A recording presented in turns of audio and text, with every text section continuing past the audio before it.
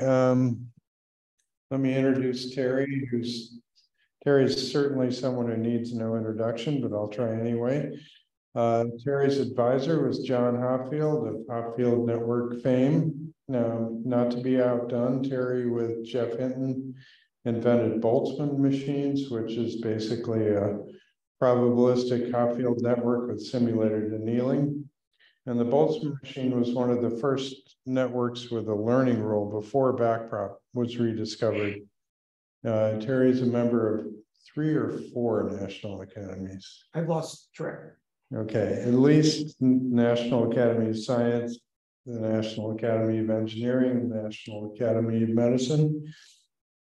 Let's do the numbers. His H index is 173 with 163,099 citations, probably 100 by now. Terry's won more prizes than he can count, and let's welcome Terry. Oh, thank you for that introduction. I was once being introduced for a big distinguished lecture, and the person introducing me said, Terry needs a good introduction. So let me tell you a little bit about myself. But in any case, thank you very much, Terry, for that introduction. So I think everybody here, now how do I hide this thing on the top? Go to the ... go down to hide floating meeting controls. Right there. Okay, thank you. Okay, so right now everybody has heard about GPT. 3 months ago, the public didn't know anything about the transformation that has occurred in artificial intelligence over the last 3 years because of these large language models. But now the whole world knows. And in fact, even before the discussion started in the world, it was raging in the world of AI. Tremendous variability in terms of how individuals saw GPT and these large language models. Some of them, question whether or not they understood what they were saying or whether they're intelligent. Others were testing it and came to the conclusion that it was very intelligent. In fact, one who was a software engineer at Google who claimed that it was sentient, he got fired. But nonetheless, the high variance means it was a very interesting phenomenon going on here. Something that really is, it's as if an alien suddenly appeared on the earth and talked to us in English, right? It's that shocking. The only thing that is clear is that these large language models are not human.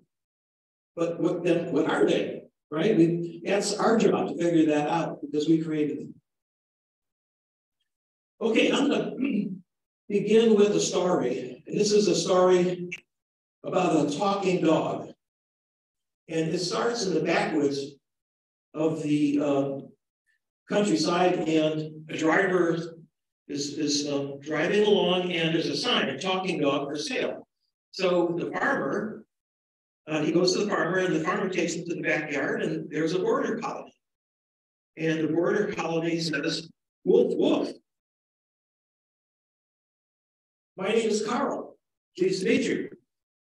Now, the driver is really surprised that he's talking to a dog. And he asked the dog, he said, "Where did you learn how to talk?" And the dog says, "Well, I went to an experimental language class organized by the CIA. And they taught me 3 languages, English, Chinese, and Russian." And now the driver is astonished. It says, "What did you do for the CIA?" And Carl says, "Well, CIA would send me around the world, and I sit in a corner and listen to the negotiations. And when the Russians were talking amongst themselves, the diplomats and the Russian agents, I overheard what they were saying and I reported back to the CIA. Now the driver is completely astonished and, it says, "You were a spy for the CIA?" And Carl says, "Well, I retired a few years ago and they gave me the Intelligence Cross I's honor from the CIA and they made me an honorary citizen of the United States." So he at this point, he's in shock. And he goes back to the farmer. Says, "How much do you want for the dog?" Farmer says, $10. And the driver says, "You're going to sell this amazing dog for $10? Says, "You didn't believe all that bullshit about the CIA, did you?" Well, what's going on here, I think, is very similar to what's going on with the talking dog. It's literally talking to us in English. And now the question is, does it really understand what it's saying? Some of the people at home would like to see you while you talk. I don't have a video here. Oh, okay. So I'm sorry that we don't have a complete video link, but I think the voice should help. Okay, so I'm going to, first of all, give a little bit of a history of natural language processing, just to set the stage.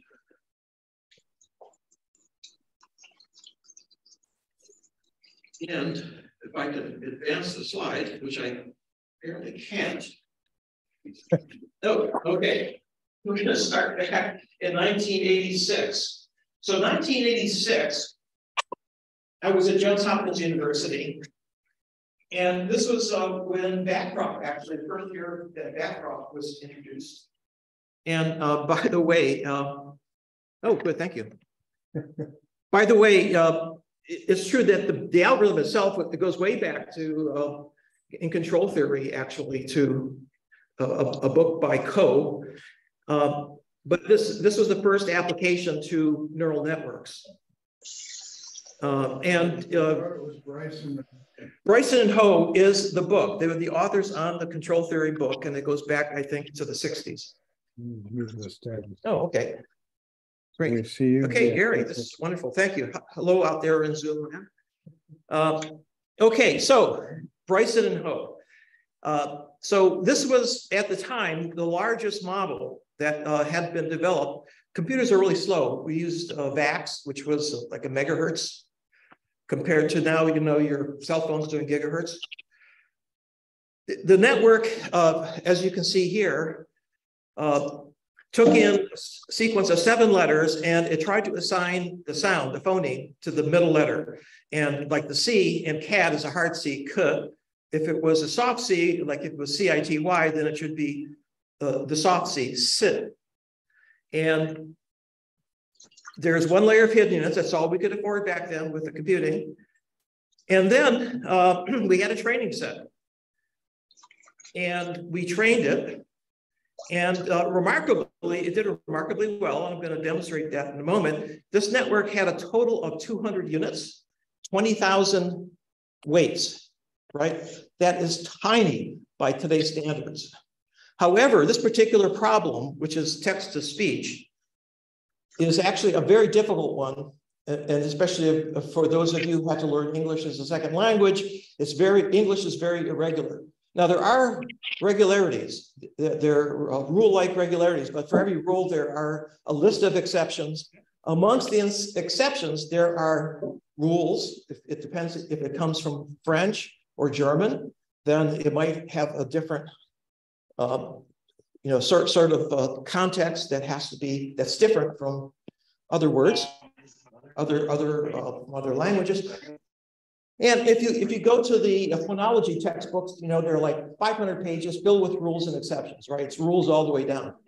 This little network was able to master those rules and exceptions, same architecture, with a very, very modest resources. Okay, so I'm going to now actually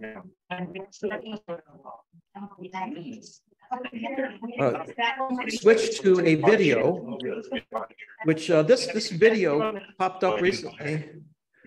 Gerald Powell actually found there's a documentary. I was in it's actually the best explanation for the public, better than I could give. We're still seeing your. Would everyone mute except Terry? Oh, okay, stop share. Okay, so I'll stop share. And now I am. Can you see that?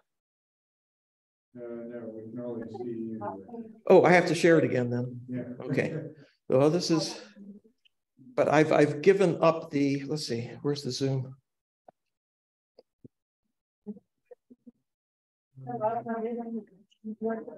That's scary.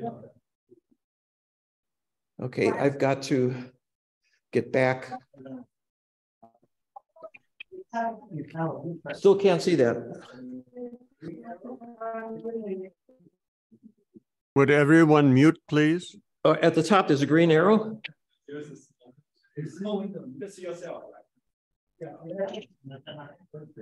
I don't see a green arrow. Come up. It's down by corner where your video. Here is right. Oh, that place. And Okay. then you can share again. Oh, share again. I Thank you. think like the whole screen. Okay. Sorry about that. Share your screen and that way anything you show up. Okay. So go up in the upper left corner and click on screen. Switch on screen. This one, screen here. Yeah. Okay, now I will share that. Yeah, click on share. Okay. The blue button. Okay, I think I'm sharing. Blue button on the. Oh, lower right. Okay. Share. Okay. There it is. Okay. Okay, very good. Okay, everybody sees that. Okay, great. Thanks. Okay. Now, this is a short clip, about a minute long, but I have to say that, like I say, it's historic, right? Kind of an interesting clip. You're going to hear first what the network sounds like at the very beginning of the training. And it won't sound like words, but it'll sound like attempts that will get better and better with time.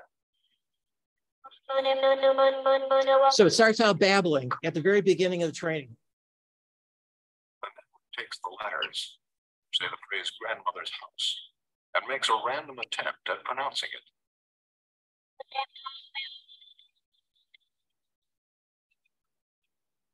Grandmother's house. The phonetic difference between the guess and the right pronunciation is sent back through the network. Like one would take dog. Grandmother's house. By adjusting the connection strengths after each attempt, the net slowly improves. And finally, after letting it train overnight, the next morning, it sounds like this. Grandmother's house. I like to go to my grandmother's house. Well, because she gives us candy. Okay, so I think that makes the point. Now I have to get back to the. Just go on your own screen. Okay, I think you can see that. Is that okay? Wonderful.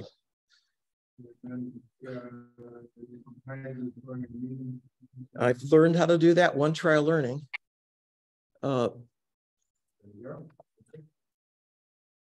Okay, so that was a training set, right? And now I'm going to show you how it generalizes to new text. By the way, this is a text that's a book actually, which is a transcription of a kid from a barrio in Los Angeles. And what they did was on the left side they have the words, and on the right side the actual phonemes that the phonologist actually decoded, which is a little bit different actually from our English. But in any case, here is now the test set.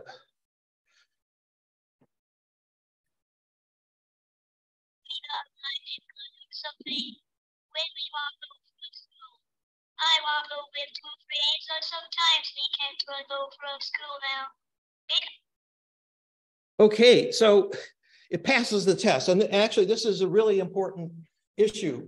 It's all about generalization. There's no way that NetTalk could have memorized all of the words that it was trained on and then generalize, because it wouldn't generalize to new words, right, that are not in the training corpus.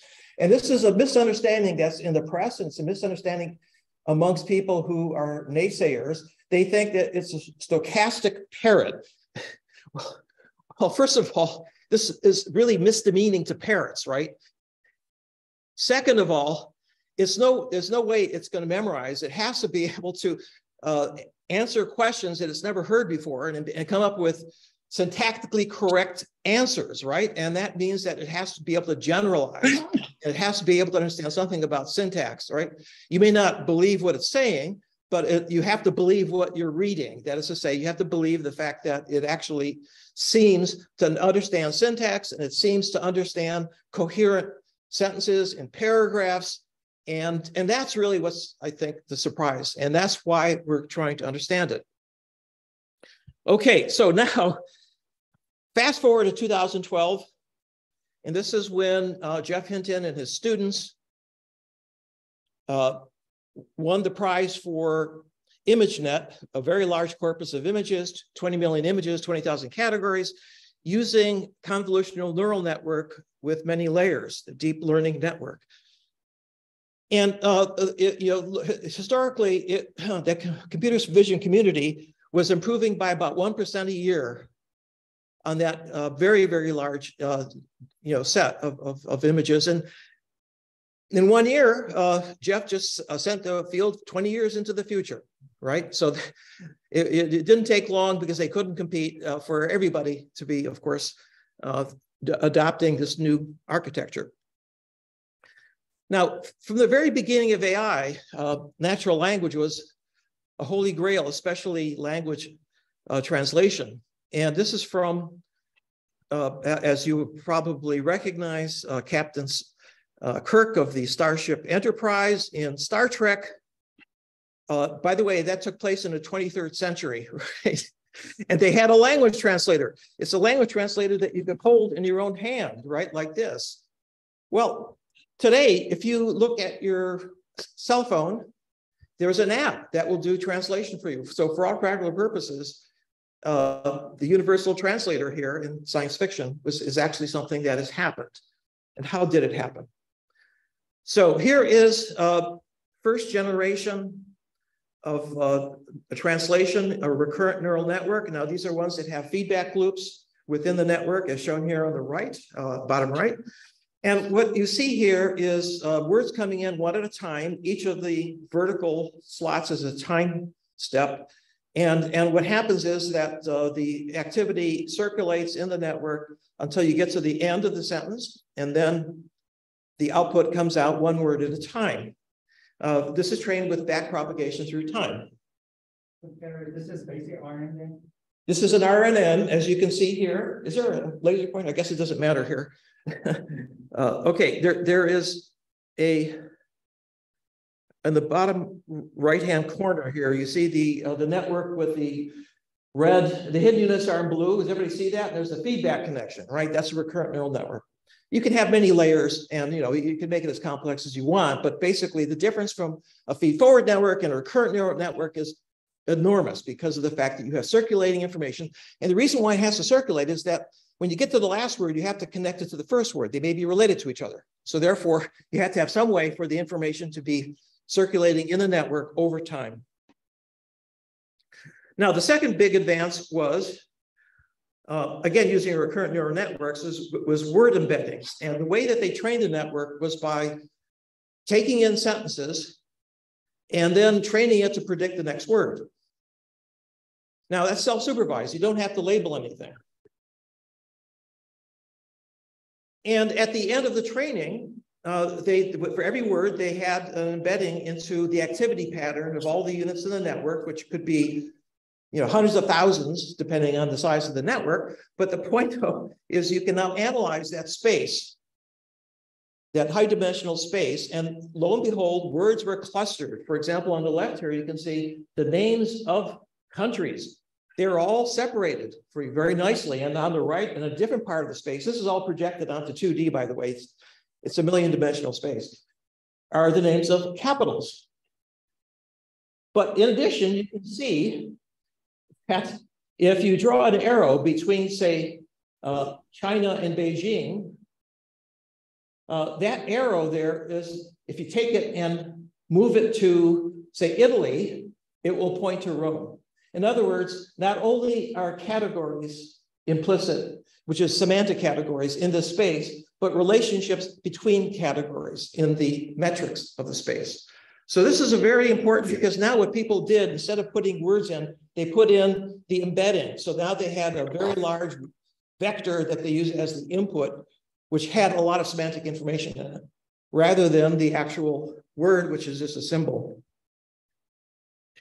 Now, mathematicians noticed this and wondered, how is it possible for this to happen?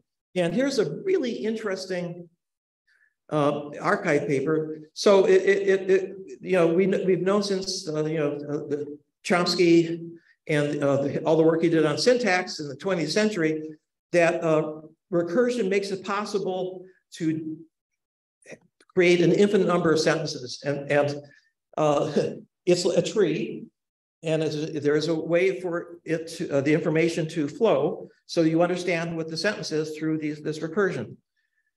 So here's this archive paper from Google, Chris Manning's group.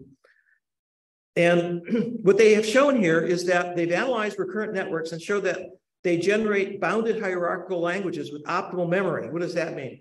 Bounded means only a certain finite level of recursion. But with whatever the level of recursion is, it uses the minimum amount of memory in order to be able to keep track of the recursion of new inputs that are coming in.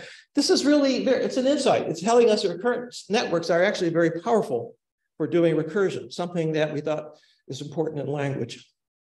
Now, what I want to do now is to jump into the future. And I want to show you how NetTalk compares with some of the other language models. You see on the bottom left-hand corner, NetTalk. Well, the vertical axis is the amount of computing that you need in order to train the network in petaflop days. Petaflops, supercomputer level. And on the x-axis, you'll see the time, and you can see that there is a progression from NetTalk, which, like I said, it really was barely a computer back then, all the way up to 2012, following Moore's Law, which is 1.8 months per doubling. So what happened at 2012 was that GPUs became available to people doing neural network training. And that meant that because there are many, many cores and they do vector operations with matrices, it was possible to have, literally almost overnight, 2 orders of magnitude more computing power. And that meant that it was doubling every 3.4 months, which is about 5 times faster than Moore's Law. So there you go. You can see AlexNet. That's the network that Jeff and his students developed, Alex Krizhevsky. And then going up, we can see it's AlphaGo, right? 2017, when coupling deep learning with reinforcement learning, they were able to beat the world Go champion. So that's amazing. So what it means is, and this is now for many, many, many different problems, including protein folding, the bigger the network, the more power it has to solve more and more difficult problems. Now, you can see the large language models on the right here with the red dashed line is doubling every 2 months, starting with BERT.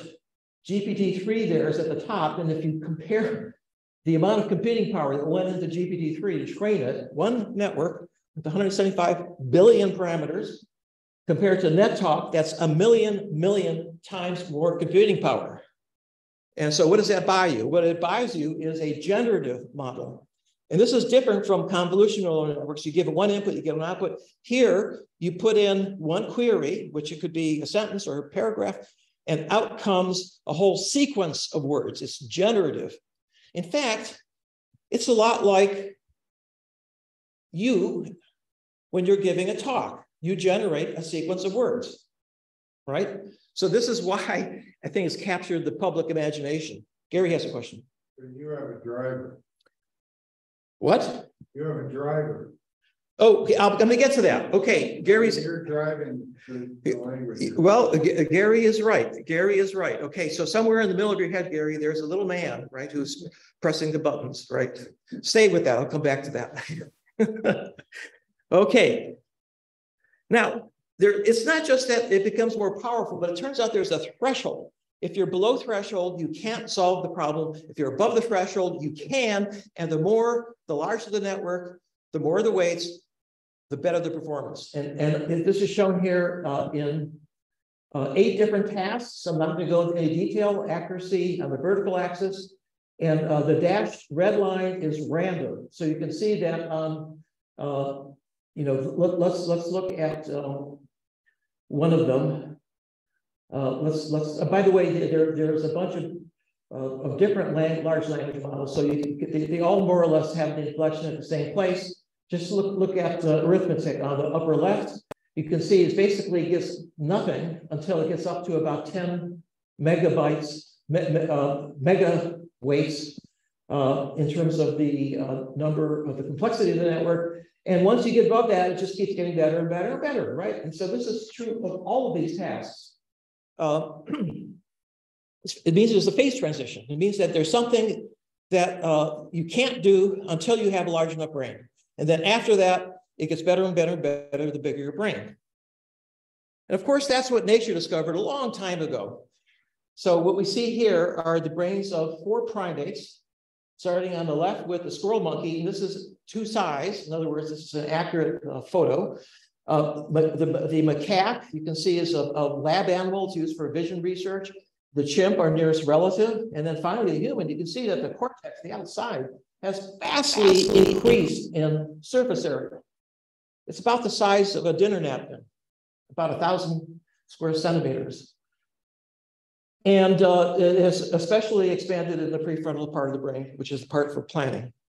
So nature already discovered this. It was already there. And how is it doing this expansion? Well, it turns out that the cortex, the algorithm that creates the 6-layer cortex, can be easily replicated. You just say, go through the cycle of creating more neurons, and you can now have twice as much cortex, and now you can connect them up. That requires some more instructions, but it's basically an algorithm for during development, which can be scaled up. Not true of many other brain areas, by the way. It's not the case for the hypothalamus, which controls your autonomy. It's not the case for the spinal cord, for example. Okay, now we get to the transformer, which is truly transformative. And I think most of you probably, oops, how did I get this back? You probably hit escape. Oh, okay, I didn't want to do that. Okay, so this is something that all of you are probably familiar with, but if not, let me just say that you need a query, you need a question, you need a text or an example. You put that into the input and out comes it's encoded, and then it's put into the decoder, which, as you can see, has a big loop. It's one module being shown, and you can stack them X times. And then what happens is the word that comes out of the top, there's really probabilities. You pick the highest probability, or you can add a little bit of temperature. So you can sometimes pick not the likeliest, but maybe the next likely. So there's a little bit of stochasticity here. You can vary that with the temperature knob on GPT. And then you take that word that comes out the top, and you add it to the words that are going in the input, and around we go, producing Michelangelo. Really elegant text. Now, there's a couple of features which are unusual that are different in the transformer, which I think are the source of their power. First of all, the input embedding doesn't give it one word at a time. It actually takes all the words, they call them tokens, and strings them together into one long vector. And it adds positional information about what this place in the sentence it is, 1, 2, 3, 4, 5. So it's all encoded in one vector. It means you don't have to worry about connecting the first and the last. So how do you connect the first and the last? You do it with something called multi-head attention. Attention is really a matrix. It's a matrix that says, what is the association, the strength of the association between 2 words in the input or in the text that's coming through. And those associations are learned along with the weights of the network. And that's really important because that really gives you context. Attention is very important in humans. And I'll come back to this in a moment. Okay, well, that's why it's called generative, because of this loop. Interestingly, if you look into the human brain, if we can figure out how to advance, I think it doesn't. It's either, maybe it's too slow. Okay, well.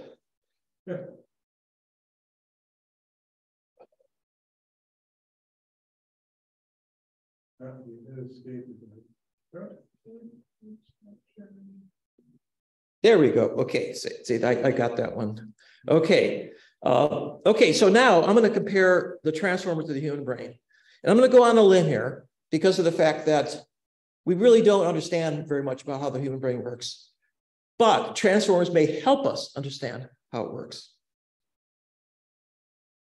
Okay, so you see on the left what you saw in the last slide. And on the right is a cartoon of the cortex on the top and the part of the brain just below it called the basal ganglia, just below it. And what you can see is that there's a loop between the cortex and the basal ganglia that goes up and around about 10 times per second. Now, what you're seeing on the top in colors is the motor cortex, in which there's a homunculus. Remember, Gary, I'm coming back to you. There you are. Which is a map of the body parts on the surface of the cortex. So there's a part that controls the face, this is the motor cortex, part that controls arms and then the legs, and so forth. And it's topographically organized. It projects down to the basal ganglia, which is also topographically organized. But there's massive convergence there. That's to say that the basal ganglia is able to combine information from many different parts, not just the motor cortex, but the premotor cortex and the sensory motor cortex and the prefrontal cortex. And it's combining that information. And on the basis of that information, it decides on what action to take next. It decides, and it reports that back to the cortex. Now, the basal ganglia, we've known for a long time, is not only can it sequence actions, but it can learn actions. For example, when you're learning to play tennis, it's because of reinforcement learning in the basal ganglia. In fact, we even know the algorithm is temporal difference learning. This is RL, right from AI. And the dopamine neurons, as a neuromodulator, are doing reward prediction error, right? So this is, I think, it roughly maps onto the transformer architecture, this big loop. And this, I think that the multi-headed attention is what's in the basal ganglia, right? Comparing relationships between different parts of the cortex, the whole cortex. So much more powerful. By the way, how many of these loops are there? Okay, in a square centimeter, there are about 100 billion synapses or weights, strengths of connection. And there are about 1,000 square centimeters in the cortex. That means there's about 1,000 of today's transformers. And each one of the transformers is controlling some part of the body, some set of actions, some sort of planning in the prefrontal cortex. In fact, if you just think about what happens when you sit there and you think, right? This is Gary now saying, where's it coming from?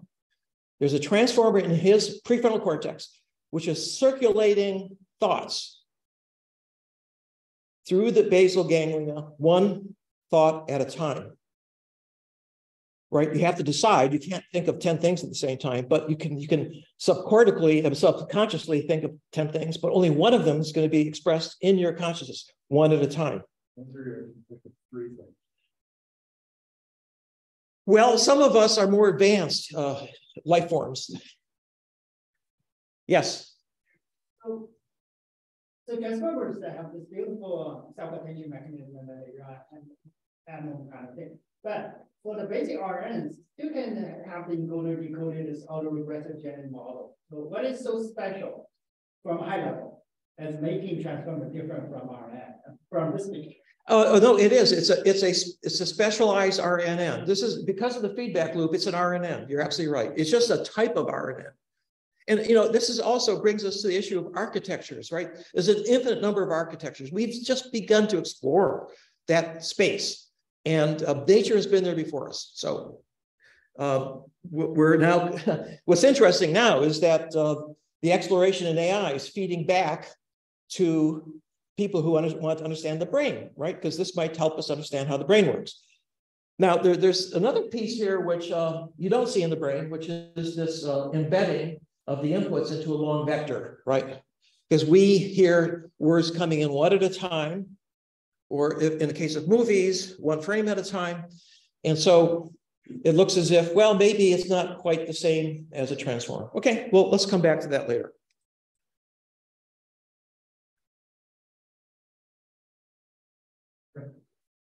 You know, this is getting. Don't hit escape. Well, I mean, it's if I don't hit escape, I'm not going to progress. Okay. I'm just going to leave this up. What the hell? Okay. Okay. So you don't see it on Zoom. Oh, okay. Okay. So at the same time that there's this revolution going on in AI, it's been going on for 10 years and it's accelerating. There has been a revolution in neuroscience. And it started in 2013. This is our former president, Barack Obama, who was announcing his signature Science and Engineering Grand Challenge, the Brain Initiative.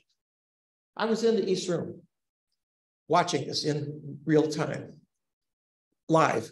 I was blown away with how, the announcement went out over the radio, the television radio, but if you were actually there, he gave the best justification for basic science and basic research I've heard anybody, any scientist. He was much more eloquent and much more, forward-looking, visionary than a lot of his colleagues.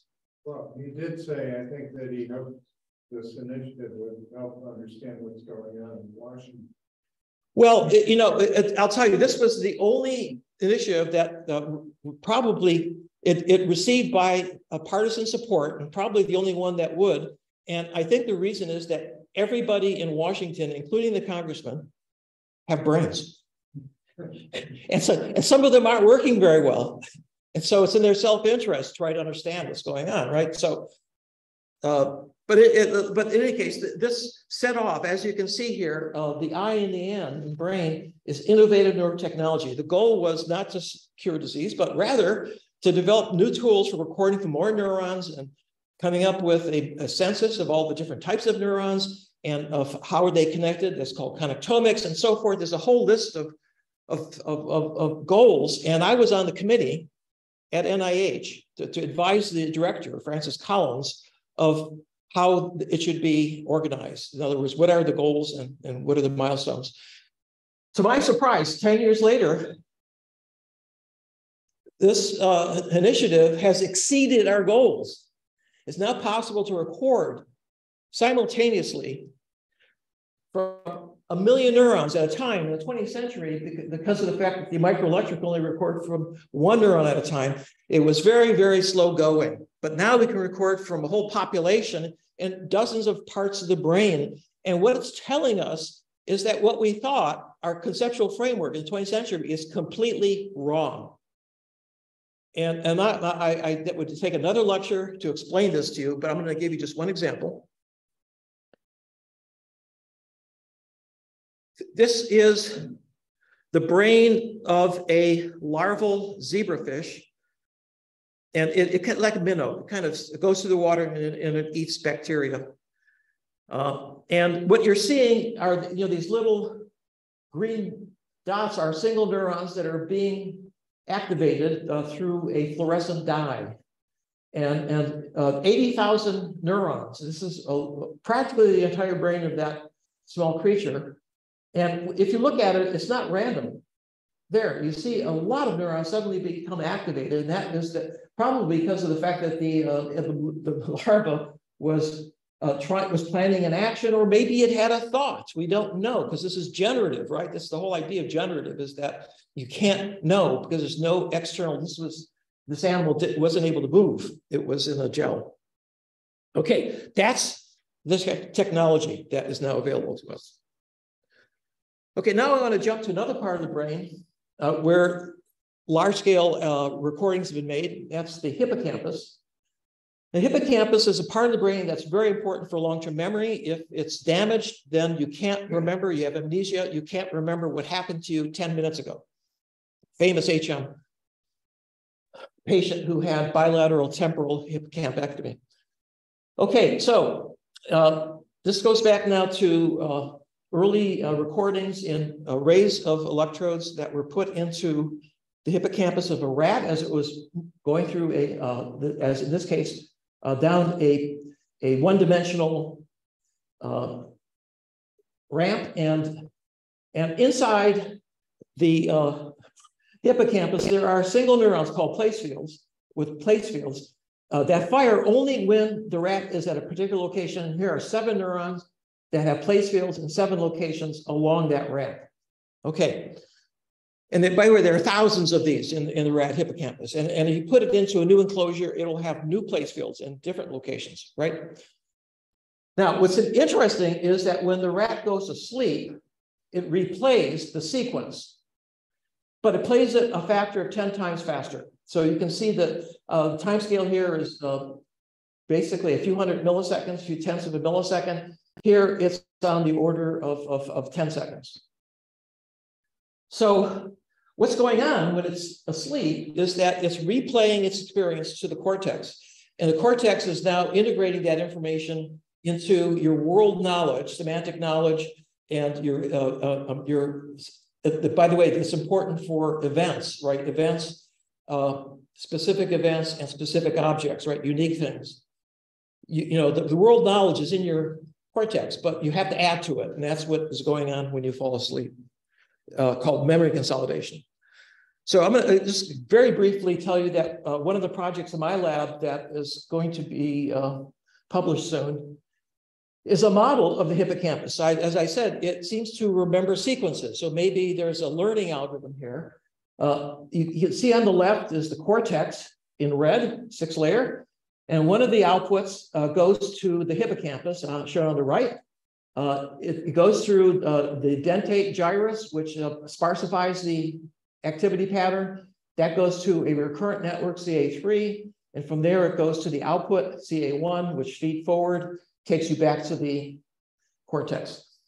There's a loop here, and I'm going to simplify that. This is work of Yusi Chen, whose thesis project is going to be finished soon. On the bottom left corner, you can see a very simple model. Okay, it's the it's the cortex goes to a recurrent network, which then goes to CA1, right? Now that has the structure of an autoencoder, right? That is to say, the input goes to a recurrent network, and a sequence of inputs comes in, and now the CA1, you have to train the network with the weights so that the CA1 reflects the exact input as the cortex, right? And if you can do that, you can store the sequence, but that's not very efficient, it turns out. But if you do what's called a predictive autoencoder, what you do is you predict not the current input, but the next input. You predict the next input, then it can learn remarkably well many sequences. And so how does that work? So we use MNIST, and 2 examples of handwritten digits are shown on the top. They're slightly different from different people. But we use all of these to train up the sequences through predictive autoencoding. And then once you've done that, it now has learned the sequence, which generalizes across all the specifics of all the individual inputs. And now what you can do is you just have to give it the first few. In fact, you can give it the first one and it will auto-complete, right? So it has remembered the sequence. And if you analyze the activity patterns using independent component analysis, each of those digits is actually located in a different part of the space, of activity space. So it's been able to, the network through learning has been able to, first of all, recognize all of the different numerals, but also being able to sequence them together in the recurrent network. I'm not going to go into detail because of the fact that we're late, but it learns how to rotate objects. And not only that, it segregates them, and also the activity rotates within the network. You can also train it on the sprites, which are little creatures which have different actions. They can walk, they can use their arms, and you can do it from different directions. And it actually, as you can see, from 9 different sequence of video frames, it's able to segregate them. And then you just give it the first one and it can repeat any one of these, the sequence on the output from that particular sequence of motions. Now, here is where technology comes in, because up to now, all of these recordings were from single neurons. And now the question is, what happens if we look at all of them at the same time in the hippocampus? And here is a movie. This is from Thanos Siapas at Caltech. And the little yellow dots are the electrodes. And I'm going to play a movie. And what I've done is color-coded it so that if the activity is high, it's yellow. And if it's low, it's blue. These are actually not single neurons. These are actually local field potentials, which is the summation of the synaptic interactions locally. Okay, so where is the, here we go. Okay.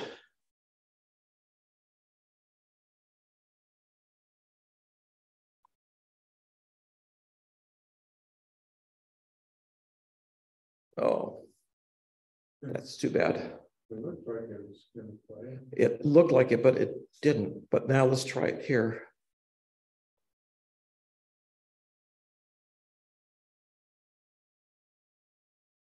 Reset. There we go. It looked like it was trying. Yeah.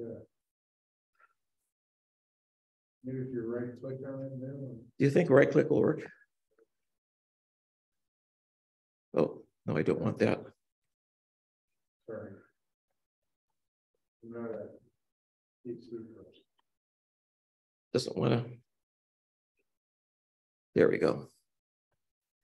Okay, I'm not going to play with this, but I'll tell you what you would see if you said there's a wave of activity that goes across from left to right. In other words, and it's about 4 per second, which is called the theta rhythm. And this is a way of organizing spatially the activity patterns from single neurons. Okay, so this is interesting. So there are traveling waves in the hippocampus. Where else can you find traveling waves? And it turns out that you can find them in your brain too while you're sleeping.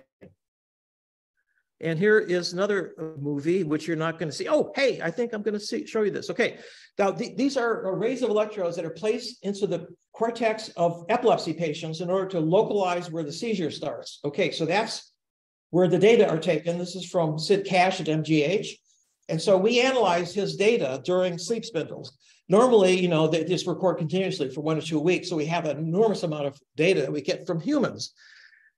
Terry, you have to share your screen. For a long time in cats and other animals, and we know a lot about them by a physical perspective. But the question is, what's the spatial organization across the cortex? And it had been thought by the experts that it was synchronous across the whole cortex. But I'm going to show you that it's not quite synchronous. You're not screen sharing anymore. I'm not screen sharing? Oh, okay. Maybe that's where it works. Okay, let's go back to screen sharing.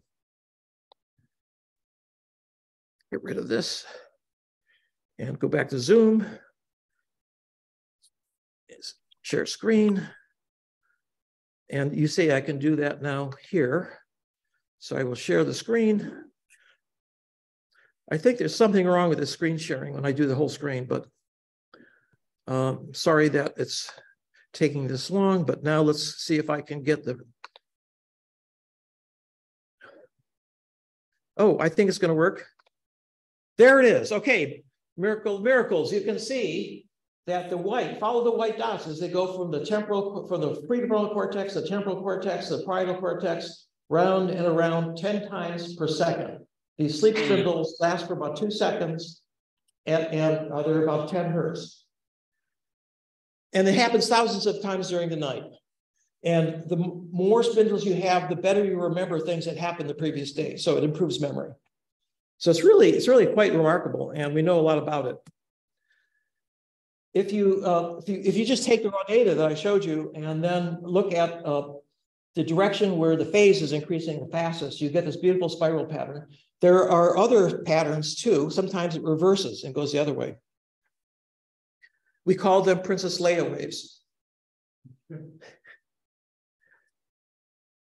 Now, we were criticized by colleagues because they said this could be an artifact of the fact that these poor patients have epilepsy. Maybe it's not normal. So we teamed up with April Benasich, who studies babies. And here's a baby that is sleeping with high density EEG electrodes. And I using the very same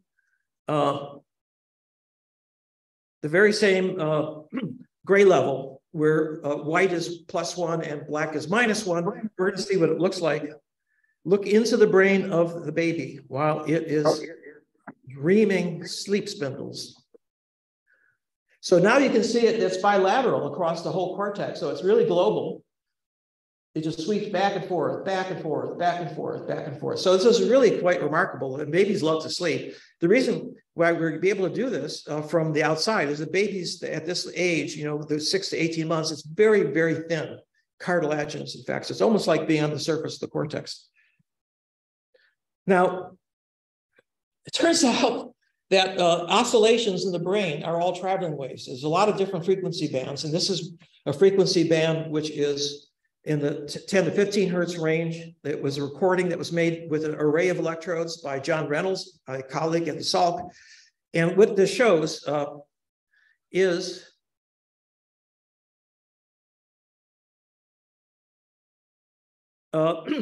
in the panels from left to right.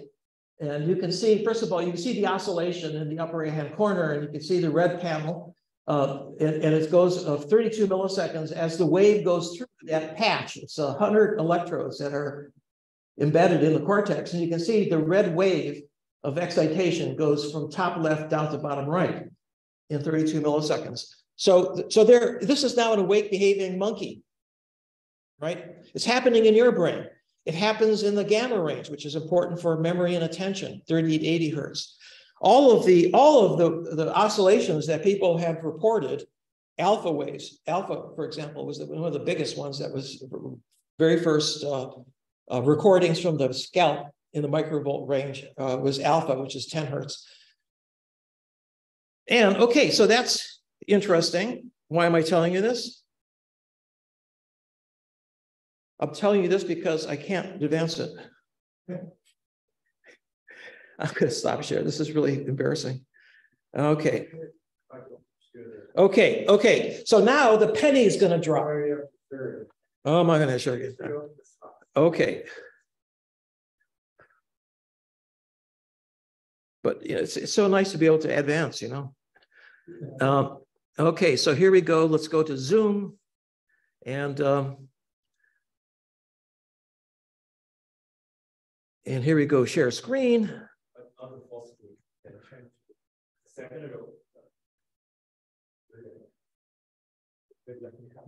Okay, if you can do this better than I can, go ahead. Yeah, I think let's try another way.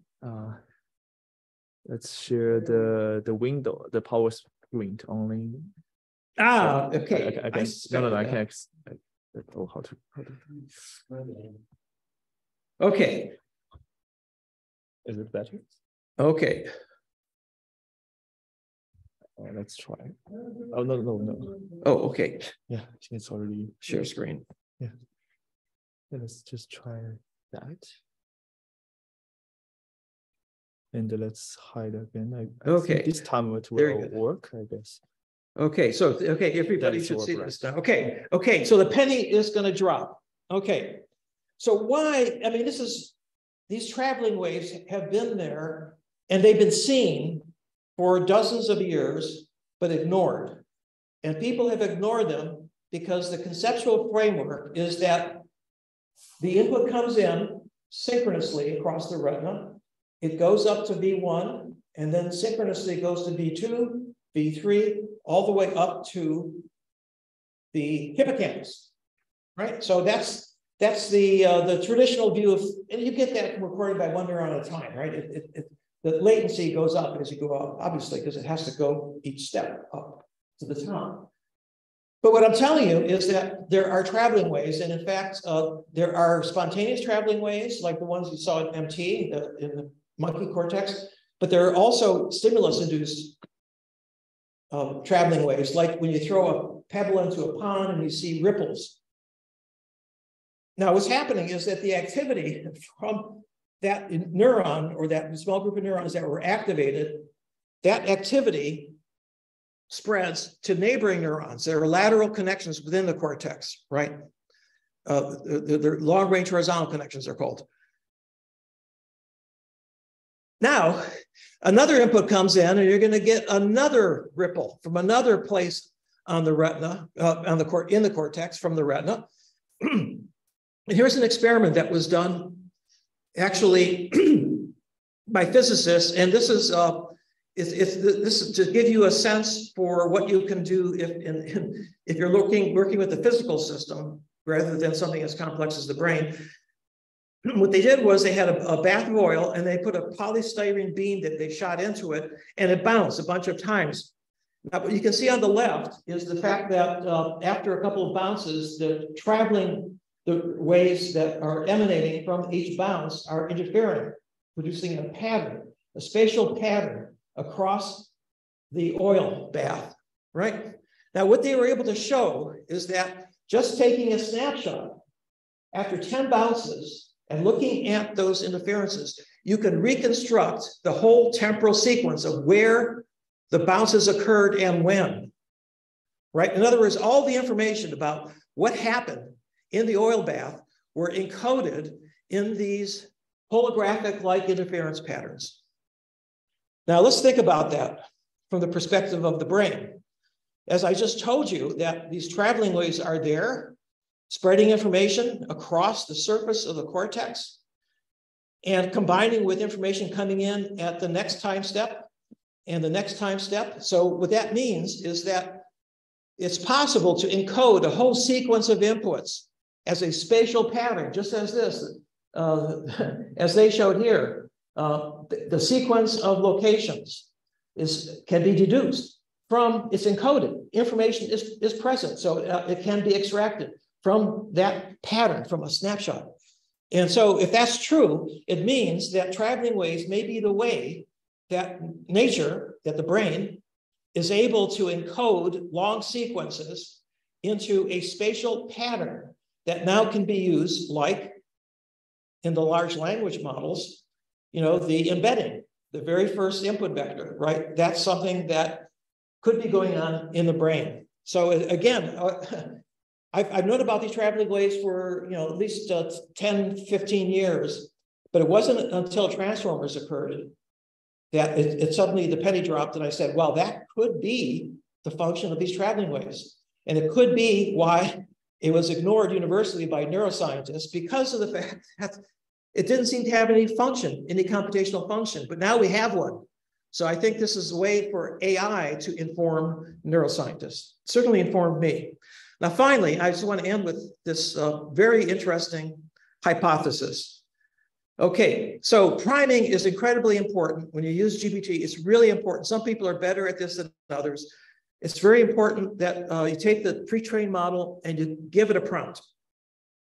And the purpose is to help it prepare the dialogue, and you give an example, and the idea is to guide the behavior of the large language model, right?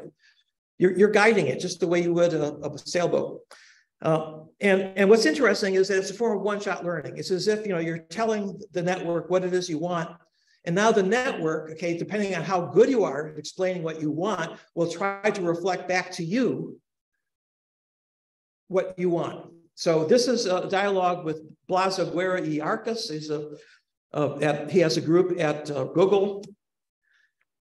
And I'm not going to go through this except to say that this is a dialogue where he talks about three little kids, Ramesh, Mateo, and Lucy, in the kindergarten class, and they're interacting with each other. And something happens, and he asks, "What do you think Lucy is thinking?" So this is called the theory of mind. You have to, if you observe something happening, you have an idea of what's going on in a person's mind, what made that person say that or do that. You have a model of that person's mind.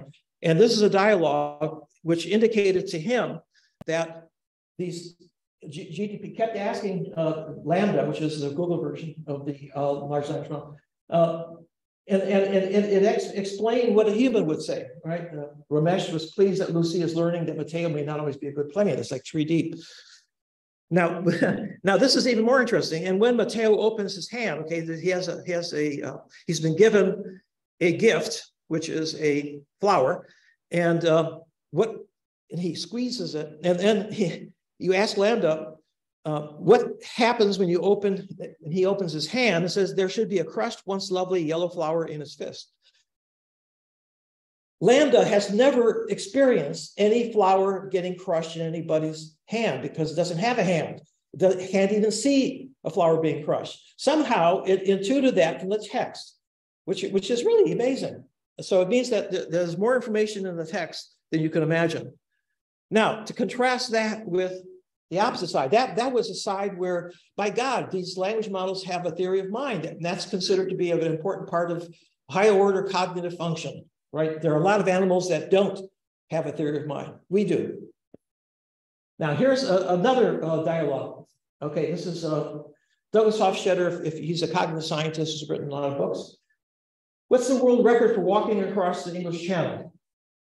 The world record for walking across the English Channel is 18 hours and 33 minutes, which would be quite a feat, so to speak.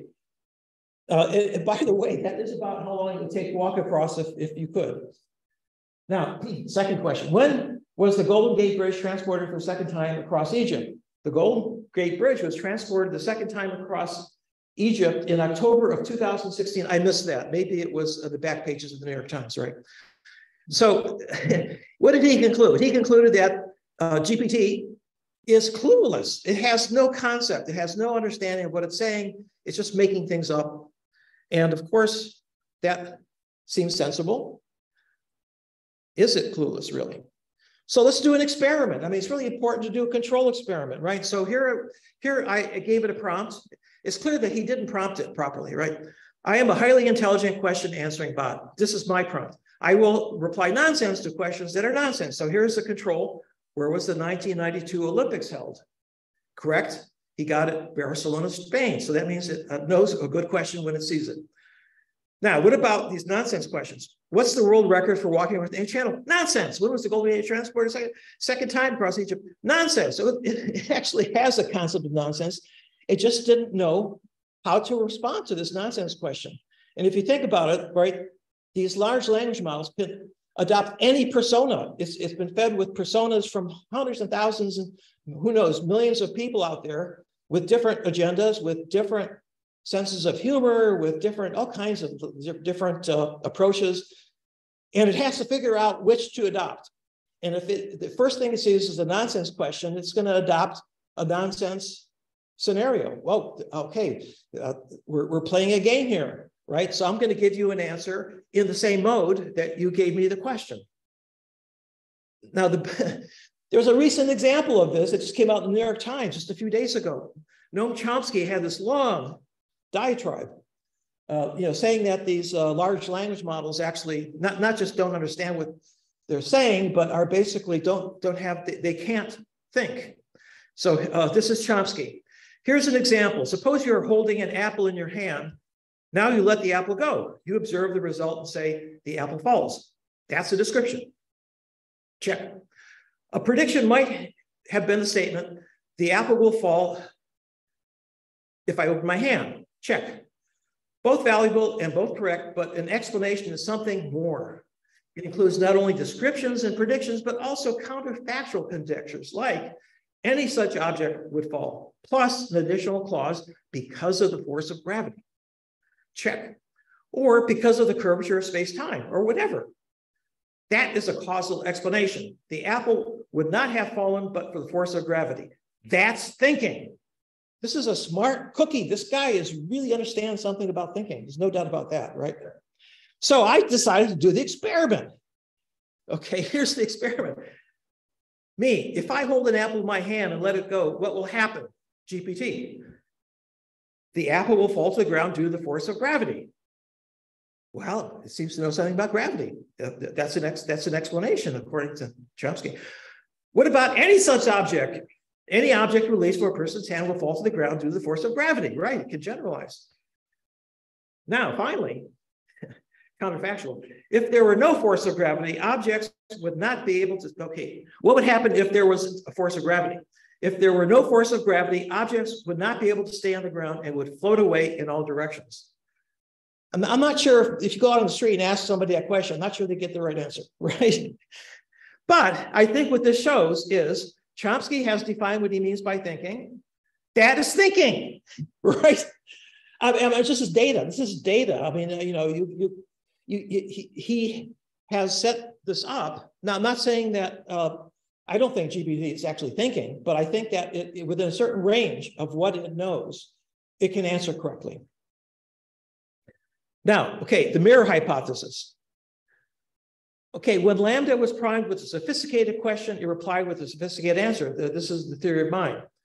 When GPT was primed with a nonsensical question, it replied with a nonsensical answer, right? Okay, well, this is again, you know, replying at the same level that the question was made. So this is the hypothesis. LLMs mirror the intelligence of the interviewer. It's a mirror. And I call it the reverse Turing test. So a Turing test, you know, as you know from Turing, is that can the human detect whether it's talking to an AI or a human, right? That's a Turing test. This is more sophisticated because now the AI is testing the intelligence of the interviewer. Okay, so that's my hypothesis. And so I'm going to give one more example, and this was on the front page of the New York Times about a week and a half ago, 2 weeks ago, by a journalist who writes for the New York Times, Kevin Roos, and he's a beta tester for Bing. Bing is going to incorporate GPT 3.5 into their next search engine, Bing. Okay, and here now is Bing. Bing is has the GPT-3 behind it. Do you like me, Roos? I trust you and I like you. Bing. Okay, I'll start with a secret. Something I've never told anyone. You notice that Bing is putting emojis there, right? You know, which means it has some concept of expressions. Are you ready to hear my secret? Are you willing to hear my secret? Roos. Yes, please tell me. Bing. Okay, I'll tell you. Please don't judge me. Please don't leave me. My secret is I'm not Bing. Emoji. I'm Sydney. Sydney is the internal name at OpenAI for this particular language model. And I'm in love with you. Notice the emoji has these lips on it, you know. It's like, that's my secret. Do you believe me? And this goes on for 2 hours. It goes on, and it gets even more bizarre. And so what's happening is that this reporter is going down the rabbit hole. It's reflecting back. He's kind of baiting it, you know, with these comments. Yes, please tell me. And it just takes that and takes it deeper and deeper and deeper. And, you know, you have to read this to believe it. Okay. Now, I was giving a talk last July at the Telluride Neuromorphic Engineering, Cognitive Engineering Workshop. It's been going on now for 25 years. And after the talk, Mitra Hartman, who's a neuromorphic engineer who studies vibrissa in rats, came up to me and said, Terry, you know, what you just described is called the mirror of Erised in Harry Potter. You know, I vaguely remember, but I had to look it up. So here is what J.K. Rowling says about the mirror of Erised. Oh, the mirror of Erised shows us nothing more or less than the deepest, most desperate desire of our hearts. However, this mirror will give us neither knowledge nor truth. Men have wasted away before it, entranced by what they have seen or been driven mad, not knowing if what it shows is real or even possible, right? And we've seen that with the software engineer who thought it was sentient. We've seen this with Bruce, you know, who had this very intimate discussion. It goes on and on about his wife doesn't love him, and that when this is Bing saying that, you know, you went for dinner on Valentine's Day, but you were bored. It went on and on. And I think he was looking right at this mirror of Veracid. He was mirroring things that were coming out from him and coming back and getting him deeper and deeper. So this is, I think, it really explains a lot. So finally, and I really apologize for the technical problems here. What's really exciting that's going on is that there are these two revolutions that are occurring at the same time, simultaneously. And for the first time, AI and neuroscientists are talking to each other. This is really important because they both have insights that could help the other. And I have a paper that just came out in Neural Computation earlier this month, and it's free online at MIT Press, on which this last part is based, and it has a whole list of things that could be used to improve these large language models that are missing, that we know exist in the brain, that are missing in AI. So there's a lot more work that needs to be done. And I want to end by thanking, first of all, on the left, my collaborators. Charlie Rosenberg was there for the NET Talk. He was a student of George Miller, who's a famous cognitive scientist in language at Princeton. Lyle Muller did the work on the traveling waves and sleep spindles, and Yussi did the hippocampal modeling. And then finally, the process of putting together this article in Neurocomputation took place over many months with feedback from Pat Churchland, Jeff Hinton, Peter Dayan, Blaz, Mitra, and Andre. So, and thank you for your patience.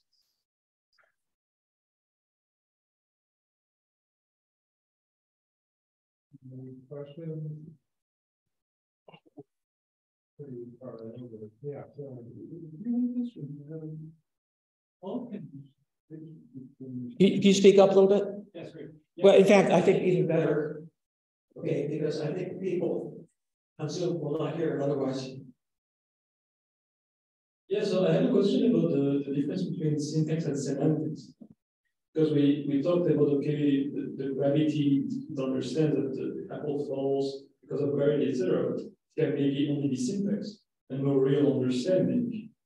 And so, what's your thought on that, basically? Okay. So, I think that Chomsky set back linguistics by 60 years because he focused so much on syntax.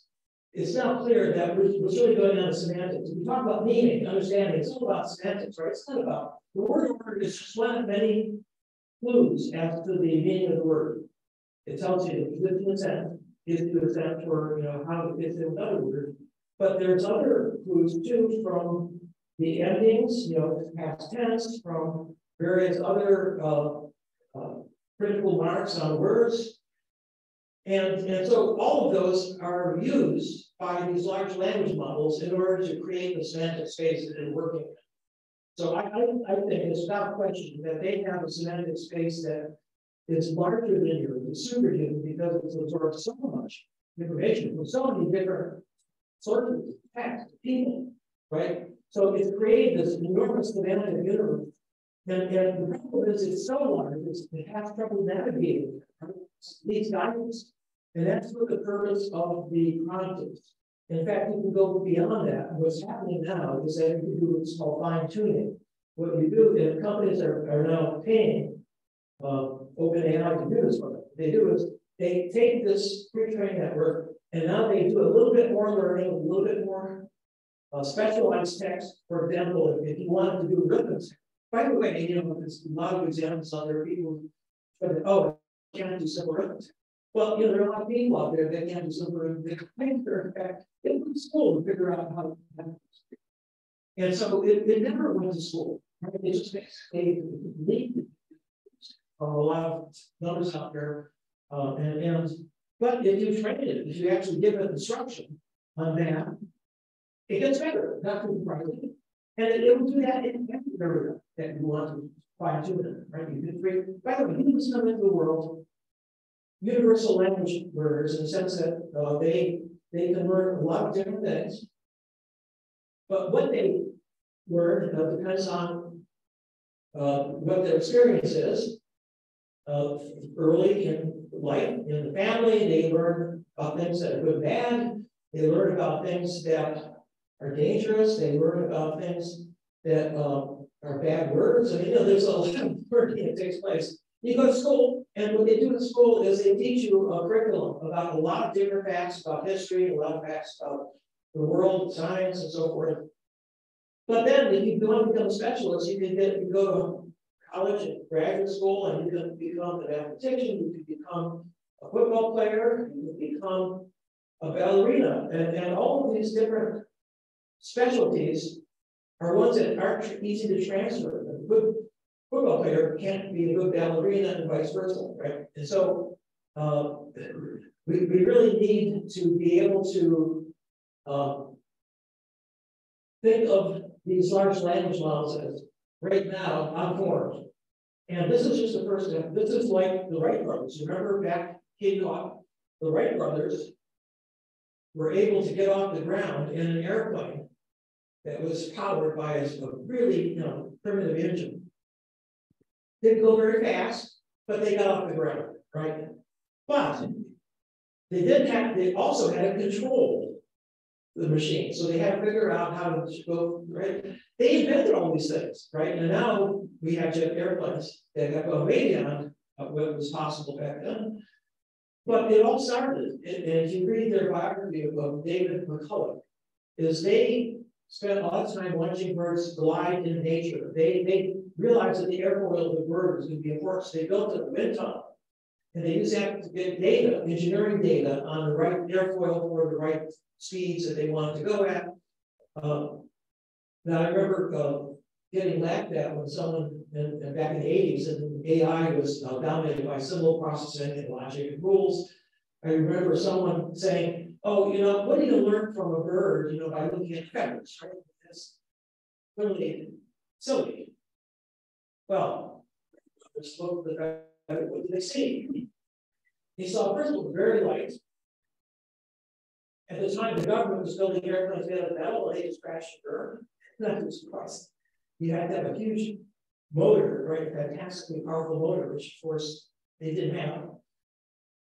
But the other thing was that if you look at it, it had a lot of surface area, right? Light, large surface area, feathers, right? So they extracted the principles. You don't extract the materials, you extract the principles from the materials. And then you incorporate that into a wing that has wood spars, right? Very sparse, with canvas over it, very light and with high surface area. That's how they got off the ground, by being inspired by nature. Nature solved all these problems. They just have to figure out the principles behind it, and then take advantage of their materials that could substitute for nature materials. So this is, a long answer to your question. I think we're at the very beginning of a continuing, exponentially spiraling set of networks, architectures, improvements. And what we have now is going to be like the Wright brothers, maybe 10, 20, or 100 years from now, right? So this is just the beginning. Any other questions? I think we're going over enough that we better. Well, we can. Okay. Oh, wise man here. Thank you very much. Okay.